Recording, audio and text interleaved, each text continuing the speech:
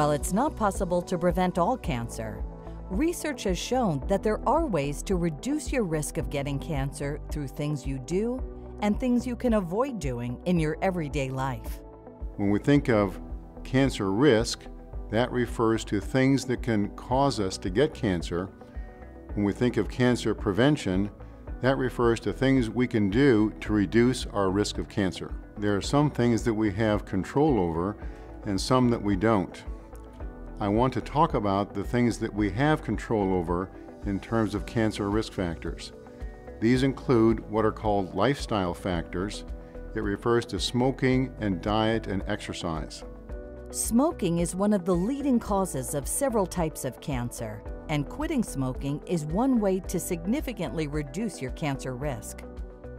I recognize in my practice that quitting smoking is the hardest thing that people ever do, and all too often we dismiss that and say you just have to have more willpower.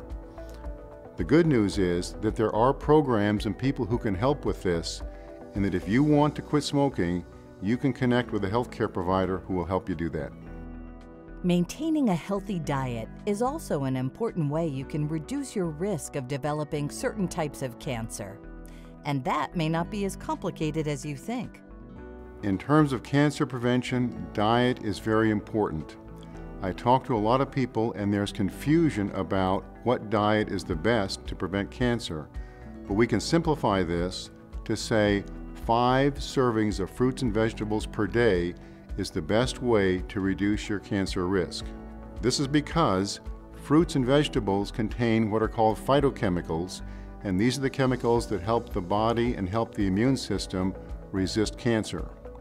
Some people read about supplements and think they can get their phytochemicals through supplements, but it turns out that they are more effective if they come in the course of fruits and vegetables in a normal diet. So our message is, let your kitchen be your medicine cabinet and work on those 5 servings a day.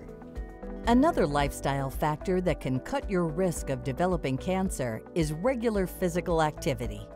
What we're talking about is a conscious effort to exercise 15 or 30 minutes a day where you're walking at a brisk pace or doing some form of moderate exercise. One way to know whether it's moderate exercise or not, you want to walk at a pace where you can carry on a conversation with someone, but you wouldn't have enough breath to sing a song. The experts have found that 30 minutes a day, 5 days a week, for 150 minutes a week of exercise has been helpful in reducing the risk of cancer. So my message would be to find a way to work into your routine, getting that 150 minutes a week. It's different for different people, but I encourage all of my patients and myself and my family and friends to set aside that time and make it a priority as if it were a medical prescription in and of itself. If exercise were a drug, it would be a billion-dollar blockbuster, but it's something we can do for free if we can just take the time to do it.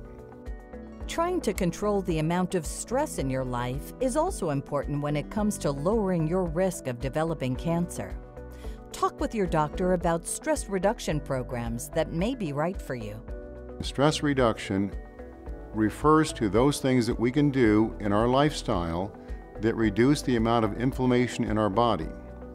And the scientists have shown that you can measure cortisol and other inflammatory chemicals in the body, and these contribute not only to the risk of cancer, but also heart disease, diabetes, and other illnesses. Some people have found meditation to be helpful, others find yoga to be helpful.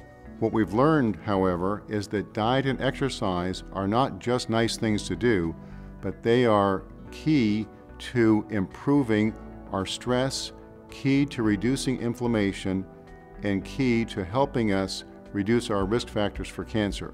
So if we can exercise regularly, eat healthy, and then do things like meditation and biofeedback to reduce our stress, we can really help ourselves.